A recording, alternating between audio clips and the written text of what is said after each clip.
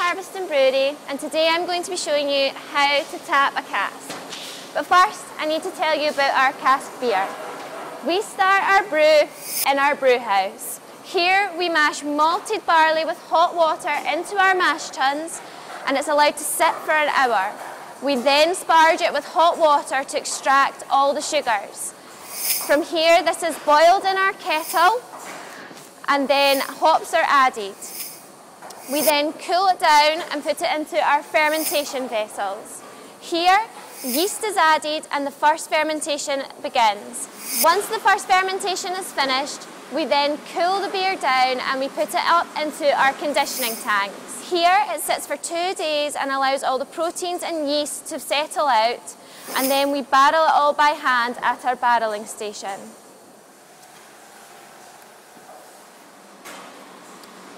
Now, a cask is a living product, which means there are still yeast within the cask. We want this because this will create a natural carbonation as the yeast does its secondary fermentation.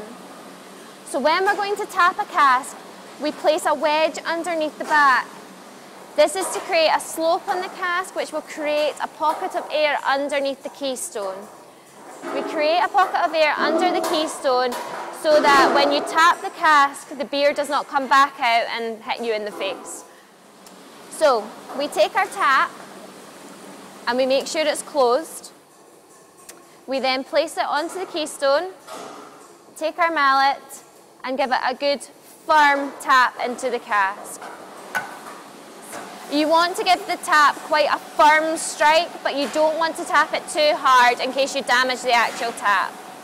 Once the tap is in place, we then roll the barrel onto its belly. Again, we place wedges underneath the back to create a slight slope to allow for dispense. As I mentioned, a cask is a living product, so there is yeast in there, which means we need to allow it a day's settling time to let all the yeast settle to the bottom so that we can dispense bright beer. So after its day's settling, we then want to release the first bit of pressure from the cask, and we do so through the tap.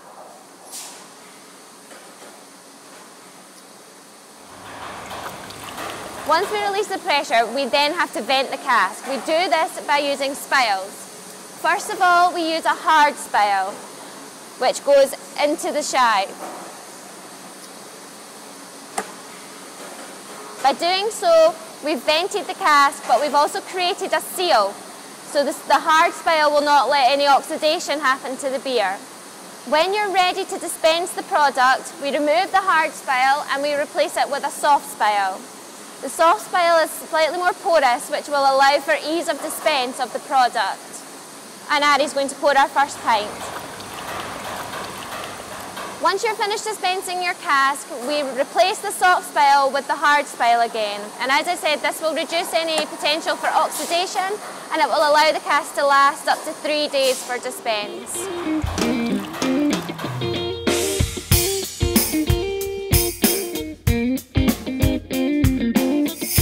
Cheers. And that's how you tap a cask.